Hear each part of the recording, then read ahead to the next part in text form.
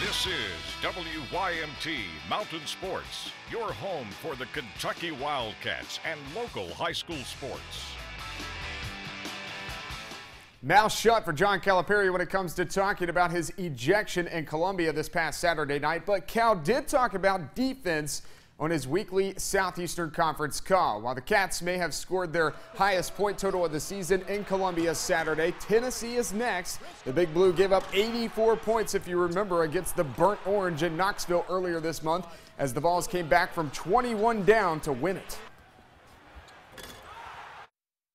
This all comes back to, like all my teams, when we really guard, we have a chance. And this team, we had to shift after we spent probably 2 to 3 weeks on offense because I just didn't think we were good enough offensively to make any kind of run. But by doing that, we got away from what we do defensively. And so now since Tennessee, all we're doing is really focusing on how we're guarding, the schemes that we're trying to use, different things that we're doing. We're working on our zone in case we need it because of foul trouble. We seem to have a lot of fouls called against my team, so we got to be prepared for that. And we've gotten better because of those things.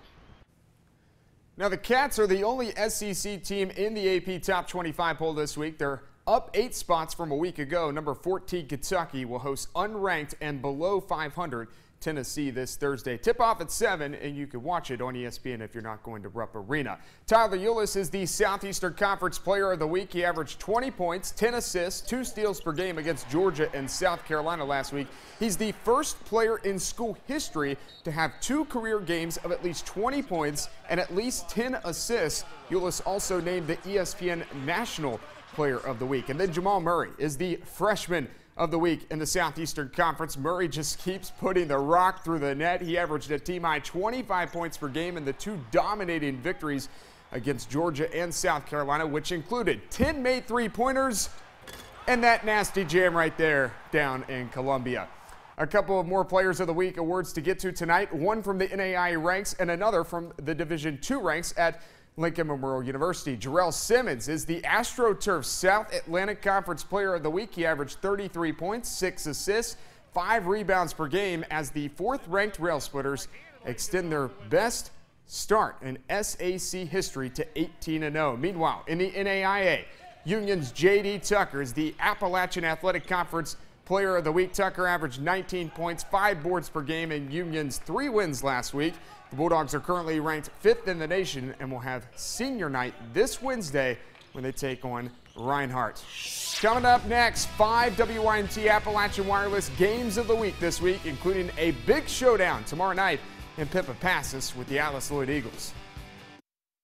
Welcome back. The first WYMT Appalachian Wireless Game of the Week takes us to Pippa-Passes. The formula is simple. If the Alice Lloyd Eagles win, they get the #1 seed in the KIAC tournament. J.R. Hammond's squad will take on IU East tomorrow night. A win would make it the first time the men have had the #1 seed in the conference tournament since 1996. And that's when they played in the Tennessee-Virginia Conference, now known as the Appalachian Athletic Conference. Yeah, it's been a while. It's something else Lloyd's not done in a long time, and to be a senior on this team, I'm very proud of our guys. We've worked hard all year, and we're really prepared and really ready for this game Tuesday. It's always a good time when we come together. Everybody in our conference feel that we're not a strong enough team to compete at this level, and we just want to prove everybody wrong. Alice Lloyd and the Red Wolves of IU East tomorrow night on this TV and WYMT.com. 7:30 tip time, the #1 seed in the KIAC tournament on the line. Before the men's game, it's the women's game, also on this TV and WYMT.com. 5:30 tip-off for this one as the Lady Eagles look to win their 2nd game in a row. More Game of the Week action. Wednesday, we go to Harrogate, Tennessee, where the 4th-ranked team in Division II basketball, LMU, hosts Mars Hill. That game set for an 8 p.m. tip time on this TV and WYMT.com. And oh yeah, we're not done. On Saturday, a doubleheader in Williamsburg, U-Pike and Cumberland's in Mid-South Conference action. The women tip off at 2, the men at 4, and it's a top 25 matchup on the men's side. The Bears currently ranked 4th, the Patriots currently ranked 23rd. A former Perry Central Commodore had herself a week last week. Caitlin Smith is the Heartland Collegiate Athletic Conference Player of the Week for the second straight week. WYMT Sports tweeting this photo out. Take a look at her stats, by the way. In 2 games last week, she averaged 24.5 points, 4.5 steals, an assist, a block.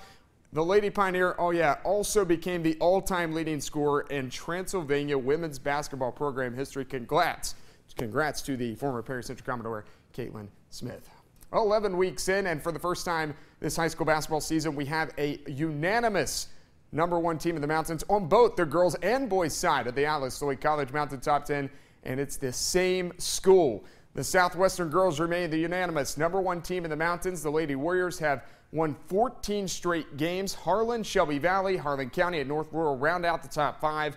Knott Central stays at 6, Johnson Central at 7, Magoffin County, Pulaski County, and Corbin finish the top 10. On the boys' side, yes, Southwestern takes over the top spot by unanimous decision. The Warriors defeated Perry Central, who drops down to 2 this week. But by the way, the Warriors lost tonight to Somerset. Big upset out in Pulaski tonight. Meanwhile, Lawrence County, South Rural, and Harlan County are the rest of the top 5. And check out the Magoffin County Hornets. They are back in the Mountain Top 10 at number 10. Quick note before we go tonight, Louisville's Audis Mahmoud out for the rest of the year with a sprained ankle. The 7-foot sophomore is averaging 3 points and 3 rebounds per game. That's sports. We'll be back after this. You rock.